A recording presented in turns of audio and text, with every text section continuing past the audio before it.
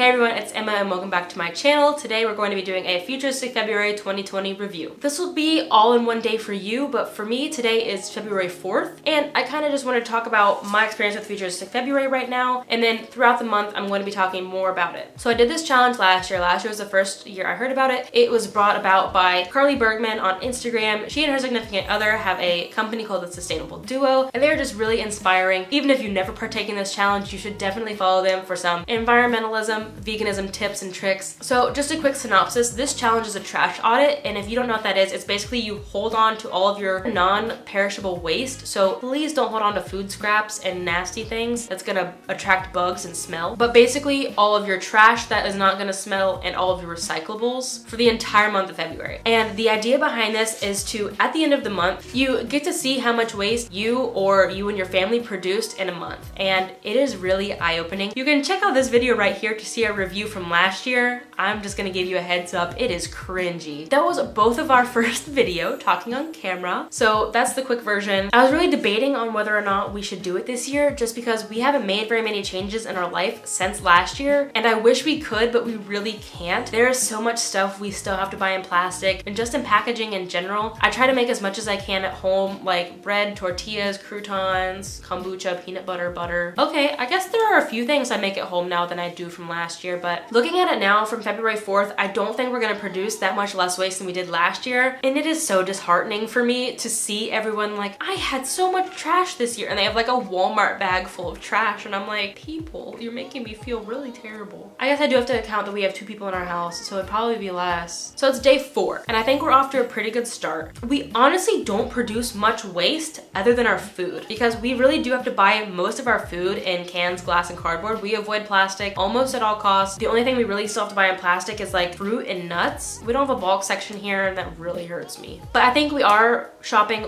way more at farmers markets, and I have learned to make more things at home. So fingers crossed we at least have a little bit less waste than we do last year. I think that's all I have for the intro. I'm gonna try to be better about filming since it's day 4 and this is the first time I've actually sat down and talked to the camera. A lot of it's probably gonna be on my phone because that's more convenient for me. So sorry if I don't always look this good. I hope you enjoyed this video and our month-long recap. Be sure to stay tuned till the end so you can see how much waste we produced this month. I'll also do a before and after photo about how much we wasted last year and how much we wasted this year. Happy Futuristic February. Happy February 2020. This is gonna be also like a video time capsule, beginning of the month versus end of the month. The point of this challenge is just to inspire people to use less waste. At the end of the challenge, you can look at all of the things that you have and see, what can I buy in bulk? What can I buy without packaging? What can I switch to a different type of packaging other than plastic? What can I omit from my life completely? You could just ask yourself all of these questions. The point of this challenge is to help you reduce your waste, eliminate your waste, and even just make some simple swaps. Sure, at the end of the challenge, it does look at all your waste overall, but I think one of the most important things to look at is how much actual trash you have, things that cannot be recycled, and also how much plastic you have, and see if you can find those 2 items in something like cardboard, glass, or metal. Stay tuned, and I'll keep touch with you throughout the month. So if you don't follow me on Instagram, you should, but if you do, you probably saw my stories that I made myself a standing desk. It was like 90% upcycled. It was just 4 cans and some wood that we had lying around. So this got us thinking, we really want to get Mochi a cat tree. We clearly don't want to buy new, and I've been struggling to find one secondhand. I think we're just gonna make one. We have a lot of wood left over, and obviously we eat a lot of food out of cans because that's all we have here. So in the theme of Futuristic February and trying to reduce what we send to landfill and to recycling, we're going to save all of our cans and use a bunch of Gorilla Glue and the leftover wood we have left still, and plenty of this fabric right here we're going to use to cover it to make it nice for her to sit on. If you want to see a complete office declutter, you can check that out right here, and you can see what I did with all this fabric, as well as how I cleaned the rest of this room, which is kind of a mess right now. So yeah, that's all I wanted to get on here to say. It's day 8, and I think we're doing really well. I know we're only 8 days in. We've already found stuff to upcycle, and like I said, we do make a lot more stuff at home than we did last year, so I think we're on a pretty good track to reduce less waste than last year. So fingers crossed that we actually do, and hopefully at the end of this challenge we also learn some more ways that we can keep reducing our waste. So this is really sad, our pile, because it's Futuristic February and now we have all this waste for the month. Just so you know, this is not gonna be how much waste we normally produce in an average month. This is how much waste we produce this month because we did a declutter. So I just realized I've been absolutely trash at remembering to kind of vlog during Futuristic February. It is the 19th, so sorry about that. I did kind of want to give you some of my thoughts right now as we are about 2/3 through already. Only 10 more days left in the challenge. We did this last year during the challenge as well when we traveled. So I didn't actually take any of that home with me because, not that it would have been a lot, but it was just kind of a lot to keep track of. So I did take photos of everything. So I'll throw all the photos in at the end of this video so you can see all of my waste throughout the month. This is me and Dan's waste, by the way. So I didn't keep any of our trash from our travels. And then today I had to get some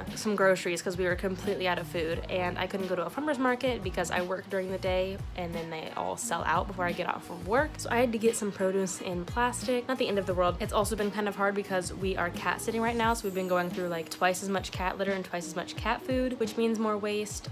We had a friend house sit for us this weekend, so their waste is probably in our trash can, so it's kind of hard to keep track of whose is whose. Sorry I've failed at vlogging throughout this month. Hopefully I'm better within the next 10 days. Only 10 more days left. Stay tuned, and at the end of this video you will hear our final thoughts. I don't know if we'll have that many final thoughts because it's the same challenge every year. I guess at the end I will go through some of the ways that I have reduced my waste since last year, and then some ways that we can probably keep improving moving forward. Stay tuned for that, and stay tuned for the final trash haul. Hey guys, this is my hair now. I didn't really have anything to get on here and talk about for Futuristic February. I just wanted to throw my fresh hairdo in the video. If you have short hair and you know how to style it, please leave comments down below, because I've never had my hair this short. I don't know why I thought it was a good idea. I don't know how to style it, and I kind of hate it right now. But anyways, for Futuristic February, here's a whole bunch of cans I just washed. I'm pretty sure I've already talked about this before, but cans is our biggest downfall because we don't have a bulk section. So like we really only get beans and then like corn and tomatoes and pasta sauce in cans. That's pretty much about it, but we eat a lot of beans. They do have dry ones, but it's way too time consuming for me right now. They come in plastic, and I don't really know which would be better, like shipping wise. They would require a lot of thinking. So for now we just get cans. And that's about it. It is the 25th. Only 4 more days left of Futuristic February, and then I will show you our final haul. While I was thinking about it,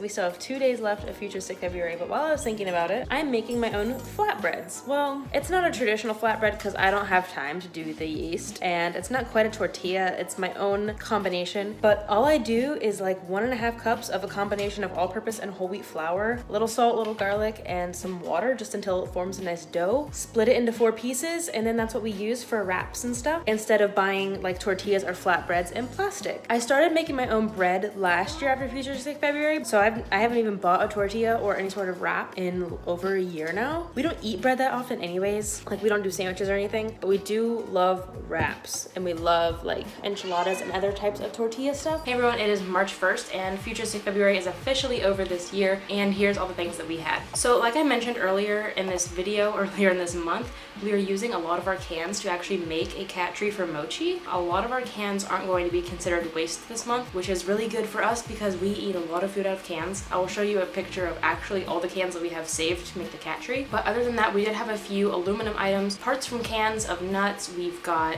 the tops of all of those cans, of course, and then a few sodas and drinks that we bought here and there. Not very much aluminum this year. We also did not have that much glass. We had 3 things of juice that we love to buy, these really lovely glasses. We also have red curry paste, a sauce from our favorite curry restaurant here in Japan, some ginger, other things like molasses and salsa. I guess we don't have to buy the juice. I buy the juice to flavor the kombucha, so I guess we could use fruit, but it is just so much easier for us to use juice. And then same for plastic. We did not have that much plastic. We had an orange juice that we had used up that we bought way before February. Also a thing of Parmesan that we bought like literally when we moved into this house like a 1.5 years ago, and that was the last dairy item that we had in our house that Dan finished off this month. Other plastic included just other things that I finished up this month, like some spices, some paints. I also bought this chocolate soap that I talked about on my Instagram, but I think that making that demand for vegan products is a bit more important at the moment than reducing your plastic consumption. And I'm not saying I buy like a whole bunch of vegan items just to increase the demand. I don't mind buying vegan items that come in plastic to increase the demand. That's what I'm trying to get at. So those were our 3 lowest ones this year, was plastic, metal, and glass, except for the metal that we're going to use to repurpose, which I encourage you to do too. If you don't have to throw something away, you can find another use for it, please do that instead. And now on to our biggest offenders this year. Just like last year, I think we had a lot of paper because our oats, our nuts. Dan also did a big declutter, so I think our cardboard consumption would have been a lot less had he not done that declutter this month, but we had to get rid of it at some point. Always have a lot of paper. And then for trash, our biggest offender there was definitely farmers market stuff, and that is because I have just come to realize the fact that it is way more beneficial to buy something that was grown locally but comes in plastic than something that does not come packaged in plastic that had to be shipped from America. Like, definitely both have their cons. I think the pro of it being grown here